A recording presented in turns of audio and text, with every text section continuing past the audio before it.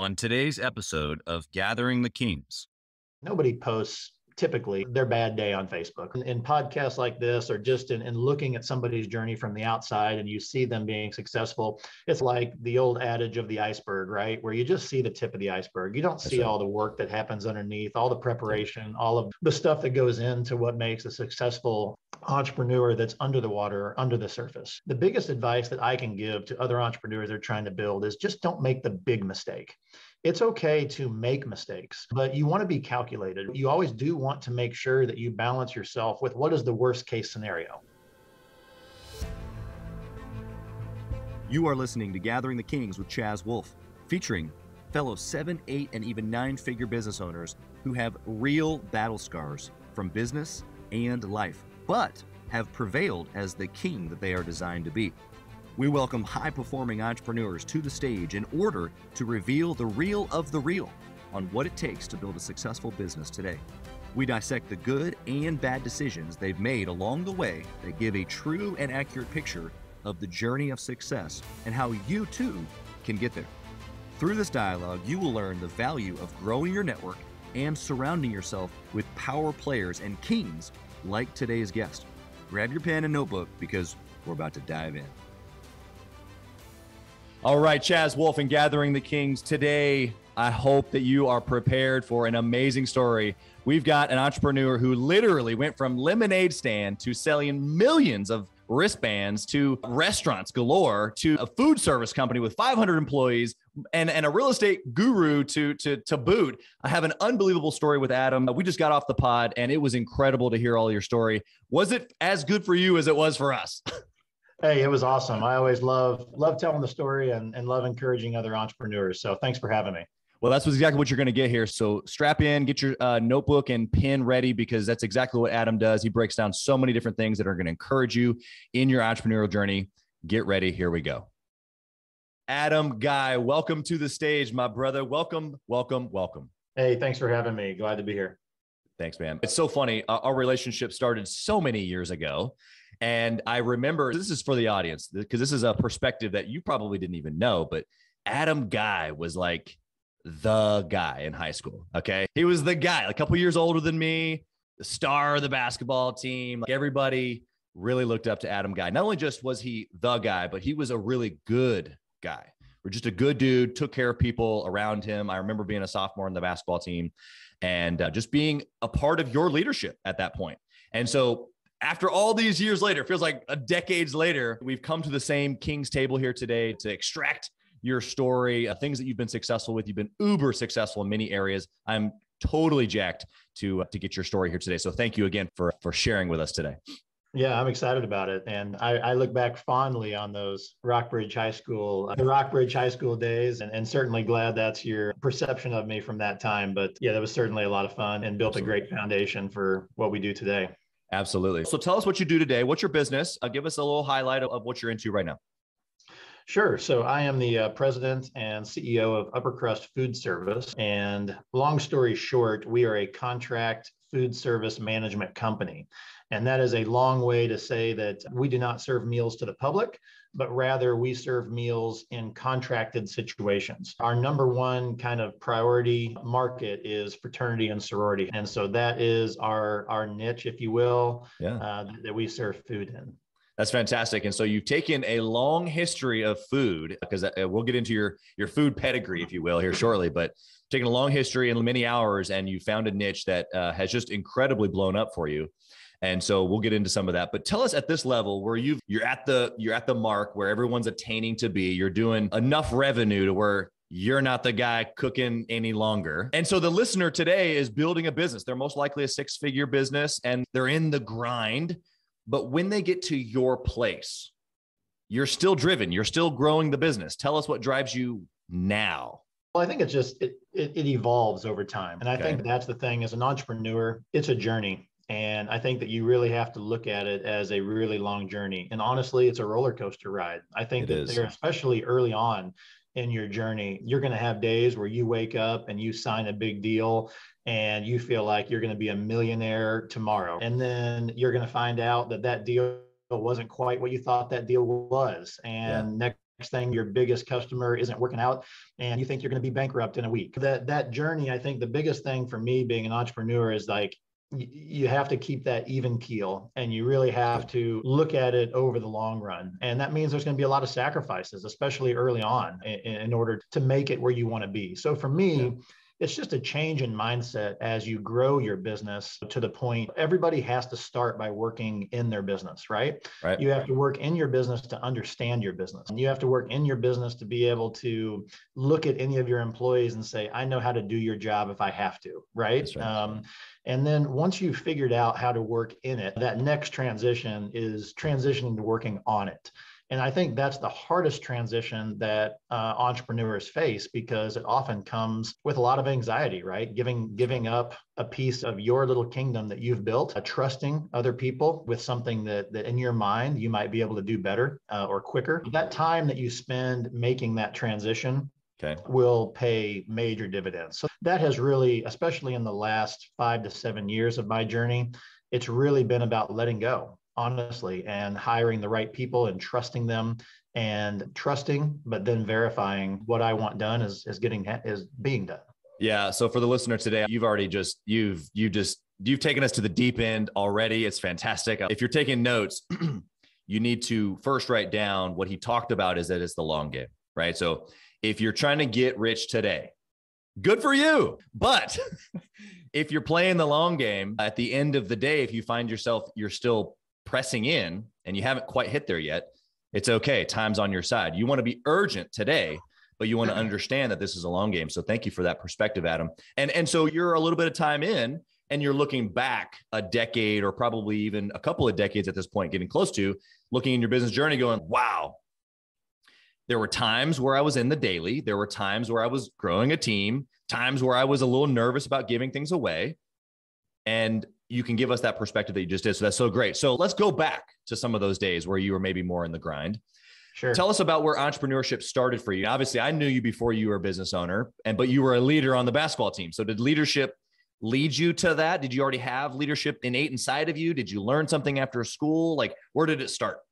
I think for me, it really started with having a really supportive family. I think that's something that I try to hold on to with my 3 kids today as I'm raising them. Is my parents always encouraged me when I had an idea to try it, right? And just say, hey, you know what, go do it. I mean, for me, it started with a lemonade stand on the corner of a prominent intersection before college football games. Are you saying location, Adam? No. Yeah, it was a great location. Honestly, like I was learning that at 5 years old. Like, hey, I picked this location where thousands of fans were going to be walking past me. And this is, I mean, going back to Entrepreneurship 101, the lemonade stand. I would make, for a 5-year-old, we'd make $100 doing a lemonade stand on a game weekend, and I was rich. But for me, just seeing that happen and then tweaking that. I remember moving my stand to where I saw there was going to be more people, and making sure that I had enough product, because the first week I sold all my lemonade and it was gone. And so next week I had to make sure I had more for the next game. And I just remember that excitement of leaving the game early because I needed to get to my stand to set things up so I didn't miss customers as they left the game. And so that was really where I think I sort of just got the bug, right? Hey, this is fun. This is cool. And this is something I can figure out. And even at age 5, something that I'm somewhat competent at, or I kind of just innately have an ability to understand. And then I moved into, actually, this is a fun fact about me that not many people know, but I moved into, I was a magician and an illusionist. That's right. And so at age 7, I did my first magic show. I grabbed my sister, who was 6 at the time, and I said, hey, you're my assistant. Come over to the retirement home with me, and we're going to do a magic show. And I think just my parents, like, I think about so many parents that when their kid says, hey, I want to go do a magic show, can you help me figure out where to do this? And my parents connected me with this retirement home to go do a magic show. I feel like there's so many of us as parents that would say, you know what, I'm busy with work. I'm busy with my life. I'm busy with my stuff. I don't have time to set my 7-year-old kid up to go embarrass himself in front of a bunch of old people. But what happened was that audience was incredible, because I got done. I tell this all the time. We had some music that played in our magic show. And so we got done with the magic show, and this little old lady came up to me and she grabbed my hands and she said, son, that was the best music I have ever heard in my life. And she thought we were singing and we were musicians, not right. money. And so this retirement home audience was the perfect audience for my 100%. first foray. So we took that business, and I just kind of got the bug. And for me, what's fun too is when I was performing, I could become a version of myself that I had invented. I could go up and I wasn't maybe the most outgoing guy to just go up and start a conversation with someone I didn't know. But if I was on a stage in front of 1,000 people doing something that I was competent in, something I knew I was good at, something that I had prepared and practiced and planned for a good result, I had this confidence, right? For an 8, 9, 10-year-old kid doing a show for 1,000 people in a theater, that was something that really built my confidence as an entrepreneur, because I wasn't making a fortune, but people were paying me, right? Yeah. To come and do something that I really enjoy. So that was where I think it started for me. Yeah. So we did those shows all the way until I was in college and had a great little business going, not a legitimate business per se. There's a lot of stuff that I was just running. We had shows I couldn't drive my car yet. My parents were driving me and dropping me off. But then I got started. Once I got into college, I started my first legitimate business, which was an online. We sold silicone wristbands back in the Lance Armstrong craze. That's right. Yep. I remember. And I think that's a great example of just taking an idea. So I saw these wristbands. You couldn't even, there was like a underground market for charity wristbands. So I was driving in the car and I told my dad, I said, I'm going to make some of these wristbands for our local college. And I'm going to make them black and gold. I'm going to write "Go Tigers" on them, and I'm going to sell these things. And so he, of course, was supportive of the idea, but I was using my money that I had made through my magic shows. And good entrepreneurs are always willing to push the envelope just a little bit. So I ordered 10,000 of these wristbands. Wow. Okay. So how old are you here? Okay. I am a sophomore in college. Okay. All right. So 20. I'm 20 years old. So sophomore in college, I ordered 10,000 of these wristbands. Everybody in my family says, hey, this is a great idea, Adam, but don't you think you should start off with 500 wristbands? Right? Do you think you should see if this works? Well, I already understood that the price of buying 500 versus the price of buying 10,000 was dramatically different. So if I was going to make any money on this, I needed to go for the 10,000 where I could make a bunch of money. I ordered these. They came in from this manufacturer in China. It was actually, he was in California, promotional products company. The product came from China. I get the product and I go and I solicited all of my fraternity brothers. So this was my first sales team. So I went and I said, hey guys, I got a great opportunity for you. So we went out in 5-degree weather and we plastered every single car with a flyer with a PayPal website back in the day. Oh, wow. All right. And so we plastered probably 6,000 or 7,000 cars during a basketball game at the university. I went out with my buddies, went out to have fun that night. It was like a Thursday night. We went downtown, we had some fun, we came back. This PayPal account was connected to my student email. So when I got back, when I woke up in the next morning, I opened up my student email to do some homework and I had 6,000 new emails, in my inbox. And every single email was a confirmation of an order from PayPal. Wow. So we sold all 10,000 wristbands overnight. Wow. So now I've got this really big problem because I didn't think about the fact that each one of these people were buying like 1 or 2 or 3 wristbands. So now I got to ship these out to all these people. Right. So now I go back to my fraternity brothers and do I have a job for you guys? Instead of study hall, I will pay you to help me stuff envelopes. And it gives me an appreciation when you're waiting on product that hasn't arrived from a startup company, because we literally were in the cafeteria of our fraternity house stuffing envelopes with wristbands. And I think it took us like a month to actually package and ship out all 10,000 of these wristbands. Wow. But that's really what got me started. And I ended up selling that business. So that was the first transaction I ever had, was another person that was in the promotional products world. Sure. We ended up selling tens of millions of wristbands to incredible. People all over the country. And so we had a legitimate little business. And so he bought that from me. And like any good person that's 21 years old and just sold their first business, I think I got dropped on my head at some point when I was a kid. And I said, hey, the restaurant business looks really fun. Let me get into that. So that's a transition that got me into the restaurant business and transition then into food service. All right. Well, so let's dissect this a little bit because you've given us such a wild ride already. I'm so thankful for this story. So what I want the reader or the listener to understand here is that not only did you try multiple things, but you hit on multiple things.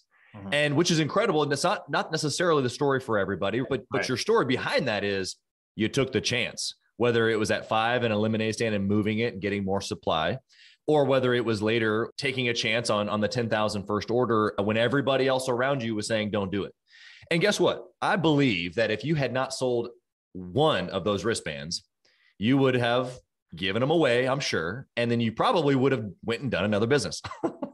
Absolutely. Absolutely. Right? Yeah. I think when it comes to failure, obviously it's like the Facebook of our lives, right? Like nobody posts typically their bad day on Facebook. In podcasts like this, or just in looking at somebody's journey from the outside and you see them being successful, it's like the old adage of the iceberg, right? Where you just see the tip of the iceberg. You don't see all the work that happens underneath, all the preparation, all of the stuff that goes into what makes a successful entrepreneur that's under the water, under the surface. And so for me, the biggest advice that I can give to other entrepreneurs that are trying to build is just don't make the big mistake. It's okay to make mistakes, but you want to be calculated, right? And you want to know, you always do want to make sure that you balance yourself with what is the worst case scenario. Okay. Yep. I knew when I bought those 10,000 wristbands, if I sold 0, I wasn't taking out credit to buy those. I had that money. And so it wasn't going to put me in a situation where I was going to have to file for bankruptcy if I didn't sell these. Right. So I think it's along the way, it's okay to take risks, and you have to take risks. It's no different than playing blackjack. If you don't double down every time you have an 11, guess what? You're not leaving with any money, right? That's the only way you're going to leave with any money. I think the same thing is true in business. You have to take risks, but they have to be calculated. And as long as you don't make the big mistake, then it's okay. And you're going to make a ton of little mistakes along the way. And we don't have enough time. You'd have to have me on for 17 sessions in a row for me to tell you all the mistakes that I've made in my, 15-year journey here. Yeah. So on that note, I'm glad you went there, because obviously if the listener here, if this is not their first show listening, they know that I like to go through good decision, bad decision. And so you've given us some really good decisions of risk taking, following a market, getting in on something when maybe it was early. I'm sure there are some really good decisions that you've made past that in some of your bigger businesses, but what about the bad decision? What did you make that didn't work? Sure. So on the silicone wristband business, I came up with an idea. I had about 3 or 4 national competitors that I was competing with at the time. And it just so happened that a competitor and I came up with the same idea at the same time for a new product. And this was back when the iPods were real big. Okay. Yeah. And if you remember, iPods had the little click wheel on them. So what we came up with was we used the same silicone that we used to make our wristbands, and we made covers for iPods. And then you could put different colors of the silicone. So my idea was I was going to collegiately license these.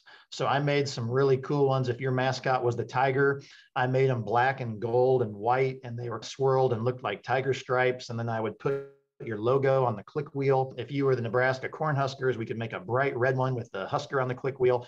And so my idea was people are going to want to buy these. They're going to want to cover up their iPods and have their logo on the click wheel and do all this. So we spent a decent amount of money developing this product. And then we went out to start collegiately licensing this and getting this out into the marketplaces on the campuses. My competitor came up with the exact same product at the exact same time. Wow. Okay. And this gives you an example of 2 products identical, but marketed differently. Okay. So I go the collegiate licensing route.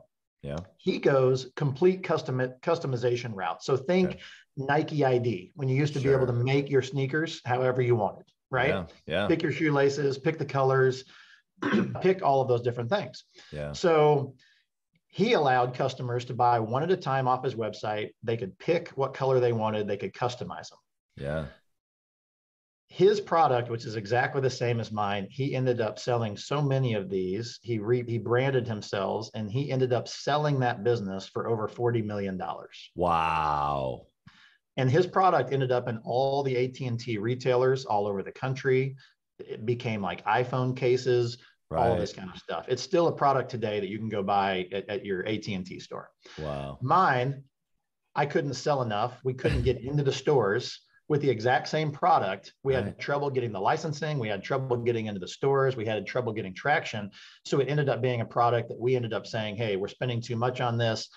we're going to have to pitch this and move on. It ended up being one of those things that you just let go die in the entrepreneurial graveyard. Okay. Yep. And so that's a great example. So we literally had the same product. He made $40 million. I lost about $30,000. Okay. So it's a $40 million swing, my friend. Yeah. It goes to show you though, that was a great lesson for me in my journey. And granted, it didn't kill me. Like I said, once again, don't make the mistakes that kill you. That didn't kill me, but it certainly was an opportunity cost that I lost by attacking that opportunity in the wrong way. Yeah. And I think probably, so if you're taking notes here, what I'm hearing Adam say is not only just don't take the risk that kills you, right? Because some risks you have to take, and some of them come close to killing you. I think every entrepreneur has been close to dying. But here's the reality is that there's a formula to thinking worst case scenario, best case scenario that I'm hearing him talk about. And even in the midst of that, there's competition, there's other things in the market, there's supply chain issues right now, there's COVID stuff, there's this, that, and the other, there's labor shortages going that you have nothing to do with, quote unquote, as an entrepreneur in today's world. And so from a bad decision perspective, what he's saying really is try your darndest to make the good decisions when you can. So that way the external factors, like this case right here, he just picked the wrong thing, not knowingly necessarily, but it didn't kill him. It didn't have to kill him because he had made a lot of other really good choices. Right. He built himself a buffer inside of his business because it wasn't just risk. It was, let me make good choices repeatedly over and over. So that way, when I do make the risky choice and it goes wrong, it doesn't kill me. That's how you survive entrepreneurship. You don't actually die. Exactly. Okay. So you've given us so much, dude. I want to transition here a little bit to the speed round because I know these are supposed to be one-word answers, but I know we're going to get into this a little bit. In your business, so I know there's a couple businesses right now, and you haven't even talked about really your two main businesses. Your two main businesses being food service to the fraternities, like you mentioned. You've got 500 plus employees. Like this is a crushing business right now. In addition to that, you and I have had some awesome talks about short-term rental stuff and just real estate. And you have a huge long-term legacy play when it comes to real estate. And we are so like-minded in that way. When it comes to those businesses, if you could track one metric forever and ever, you can only pick one. What do you pick? For me, balance. I think that I can't be right in my business if I don't have the right balance in my life. And so I'm constantly looking at that as the barometer because in all honesty, like my businesses are super important to me. I have a work family, just like I have a family at home. Nothing that I do in business, or everything I do in business rather, pales in comparison to my job as a husband and a father and what I do with my family. And so I think that just always having that balance and making sure that my priorities are right, honestly, that's the metric that I use most of my life. And I believe that if you have that, it just clears your head for all of the other decisions that you need to make in your business because you're growing it for the right reasons and you're investing in it for the right reasons. And so that for me is really the staple. And then once it gets into the actual business, if you want to transition into there, I think finding what in my business, we call it our prime costs. Okay. And so every business has a different prime cost. For my food service business, the prime costs are food and labor. Those are my big expense lines. Yep. And so I'm always tracking on a daily basis, where are we at on our prime costs? Because for me, if our prime costs are in line, then we're going to be profitable. Everything else is going to shake out. And so I think with the real estate business, it's the same way. When you go into an opportunity, you're evaluating what is my position going to be in this property? Is this going to be a successful venture? And you're always looking at those prime areas or those 2 or 3 main points that are the part of I've seen entrepreneurs, they get caught up in the minutia. Yeah. Okay. And they lose sight of the fact if you're chasing down, and I'm not saying that the cost, let's just take like insurance, for instance. If you take 6 weeks trying to negotiate with an insurance carrier about your insurance costs, but you take your eye off of how much you're spending on labor and food and all this kind of stuff, you've completely lost focus of what's going to make your business profitable. And I'm not saying that you shouldn't try to get the best price on your insurance. You should. Right. But I think it's all about prioritizing and figuring out in your business, what are the 2 or 3 key metrics that are going to make you profitable, and track them all the time, weekly at minimum, but daily if you can. No, it's huge. Okay. So you've said several things here. I'm going to come back to your original metric because wow, we're going to come back to that. We have to. The Gathering of the Kings podcast is exactly what you've just said, which is we have to be able to boil it all down to the entire kingdom, which isn't just the business. It's business, family, all the other things that we're made for. So all of it to say, let's go back to your metrics here, because this is exactly how I've done my franchise business, and then now getting into real estate as well. You pick your 2 or 3 main, what he called prime costs, and these are the things that you hone in on. Everything else you still want to pay attention to and shake down, but it has to be able to be broken down into 2 or 3 main things that you're really tracking. This is exactly what I've done as well. And I would even give you an example here. This past week, I met a real estate investor, and he's flipping. And he told me that he's on week 3 of trying to find a stove for this unit. I'm thinking in my brain, like, a stove, $3, $4, $5, $6, $1,000. I can't imagine that this stove is really, you can't find one. What's the issue? And he's like, no, I can't find one that fits my $300 budget. I can find one right now that's for $600. And I literally across the table said, buy the $600 stove and move on, because the time that you have spent trying to save $300, you could have done another deal, or you could have been thinking at a bigger play. Really, he was just so stuck in the minutia, like you were saying, of I got to find the deal, I got to find the deal, I got to find the deal, as opposed to valuing his time, really. So all of the value of the time circles way back at him to what you're talking about with your family. So let's crack that just for a half second here. Why has for you for so long your family, being a husband, being a dad, been as important? Because we all say that it is. We want it to.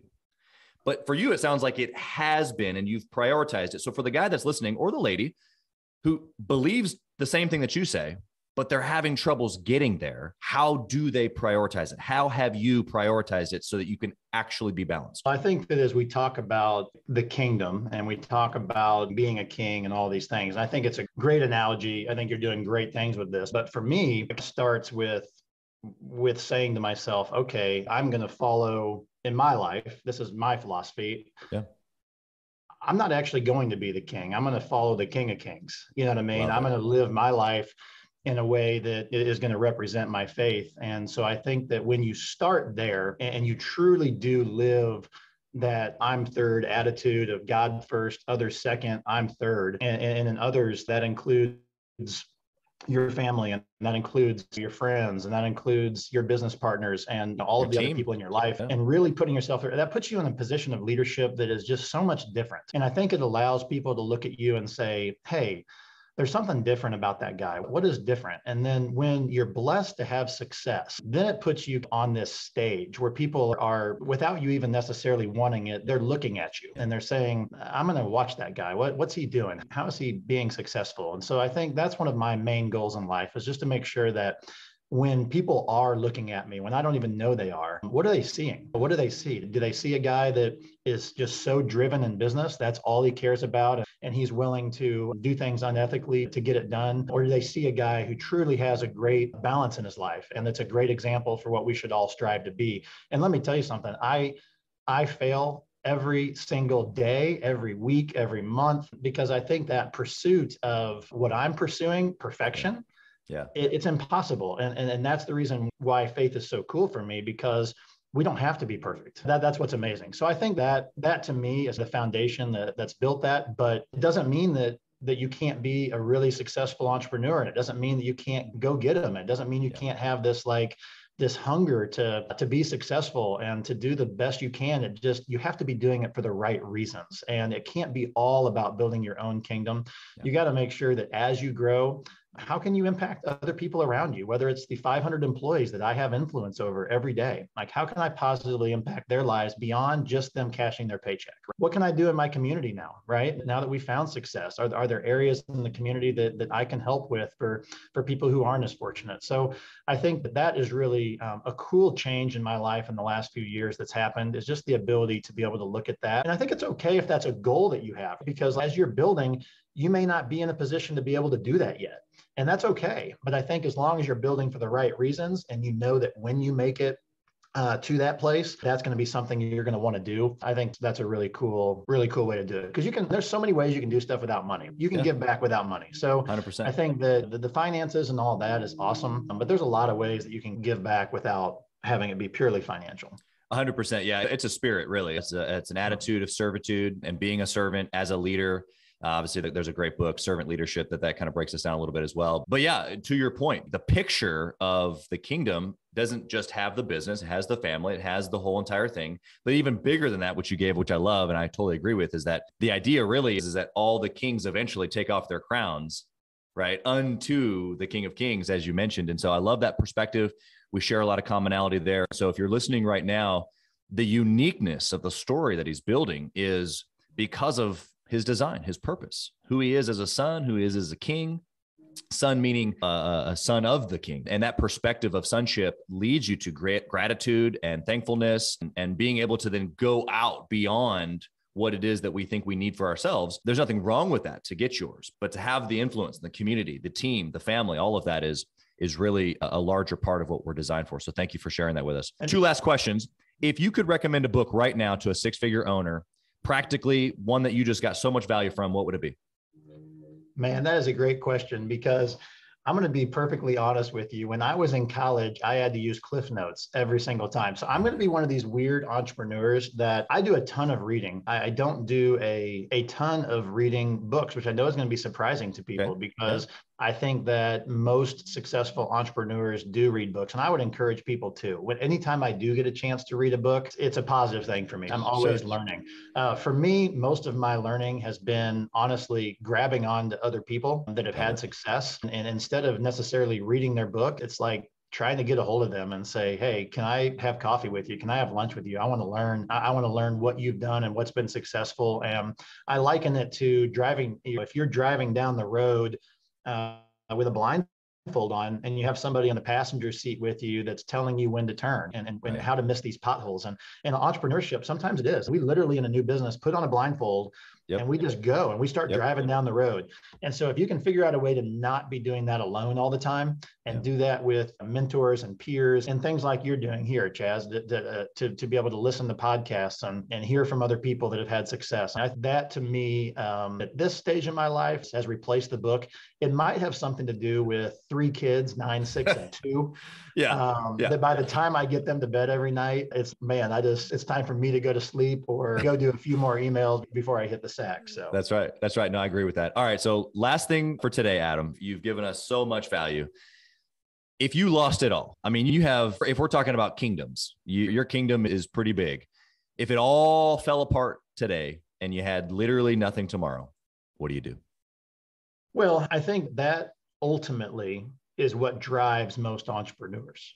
Yeah. And I think if we're honest with ourselves, the idea that we could lose it all at any moment is oftentimes what keeps us from ever losing it all. Right. I think that if you don't have a little bit of that in your gut every day, that you could potentially lose it all, you're probably not pushing the envelope hard enough. You're probably not working quite hard enough in that journey, and you found yourself in a really comfortable position. And maybe later on in your life, when all of your investments are passive, maybe that's the place you want to be, when you're sipping a margarita on the beach and this whole journey is behind you and you're just reaping the rewards of it. Great. But I think if you're not worried about losing it all, I think that's a place that you should be as an entrepreneur. And of course, I'm not encouraging you to lose it all. But if it had, go back to what I said before, it would be disappointing. But at the end of the day, it's like getting knocked out in the ring. You're gonna pick yourself back up, and you're gonna go back out there and try to find that next idea to take care of your family. And it sure helps when your identity isn't tied up in that. And I had a great lesson in that not too long ago. I sold my last restaurant that I had to be able to do the food service company full time and really focus my efforts there. And I was really worried. Like, I think a lot of good entrepreneurs, we struggle with humility and ego. And I was just worried about what's the community's perception of me basically closing or selling this. And what I found out afterwards was nobody cares. These things are so much more important to us than they are to anybody else. And so I think that if you do lose it all, I just don't think that anyone should be that worried about what the perception is of that. I have a business partner right now in one of my businesses that came in as a partner of ours, and he's a billionaire. And guess what? He went bankrupt already once, and he's a billionaire again for the second time. And so stories like that, you just have to pick yourself back up and make adjustments the next time. And I think that's what I would do. And if your focus is in the right place and your identity is not tied up 100% in your business, then guess what? You're gonna have a life to go home to, even if you lose your business, and you're gonna have a support system to be able to help get you back on your feet. I love it. Love it. Okay, Adam, thank you so much. For someone who's listening today that has just resonated with you and they want to connect with you, and maybe they want to connect with you in business somehow or become one of those partners. How do they connect with you? Sure. Our primary business is called Upper Crust Food Service. And so that's how people could find us online. And then my email is probably the best way to get a hold of me. Super easy. It's just my name, Adam, at uppercrustfoodservice.com. Easy enough. Okay, guys, if you're listening, guys and gals, if you're listening today, you may want to go back a couple of times. You could probably listen to this episode another 6 or 7 times and not get everything Adam said. And so he really dropped some wisdom on us today. And so thank you so much for coming and doing that and taking the time out of your precious day for doing that for everybody. We appreciate it. Thank you so much. Sure. It's been great. And congratulations on all of your success with the podcast and everything else you're doing. I think it's great to encourage other entrepreneurs. And that's the last thing I'll say before I go is this is not a competition when it comes to entrepreneurship. Let's support each other because everybody's at a different place in their journey. And I love rooting on other people that are in their journey. And so I think there's enough business out there for everybody and we can all have that mindset. 100%. That's abundance speaking from the core. I love it. Thank you so much, Adam. We appreciate it. Thanks for listening to Gathering the Kings. We hope you got a ton of value today and learned a thing or two about taking your business to 7 figures and beyond. If you desire more and want a community around you to help you get there, I want you to go to gatheringthekings.com. That's gatheringthekings.com. And I want you to apply for our next Becoming a King 90-day intensive. We are extremely exclusive by nature as a group. What that means is that we're really wanting only the entrepreneurs who take their business and targets super serious to apply. So if that's you, you think you got what it takes to level up your business, I want you to go to gatheringthekings.com and apply. And we will see you on the other side.